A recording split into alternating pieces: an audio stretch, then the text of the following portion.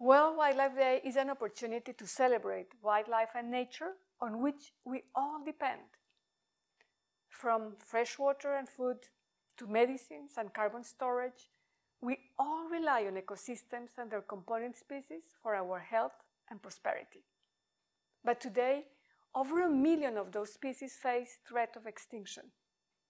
When we lose species, entire ecosystems can decline and disappear. At the same time, we need healthy ecosystems to ensure that species can survive and thrive. The urgency to better understand species' relationship with ecosystems is shown starkly by wetlands. Wetlands are home to 40% of all global species. But since 1970, we have lost 35% of global wetlands.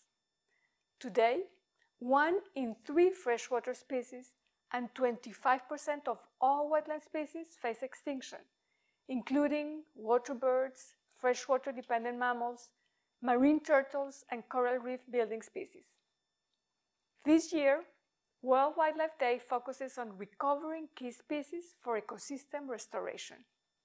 We cannot meet our global biodiversity or sustainable development goals without acting dually to protect species and conserve and restore the ecosystems in which they live.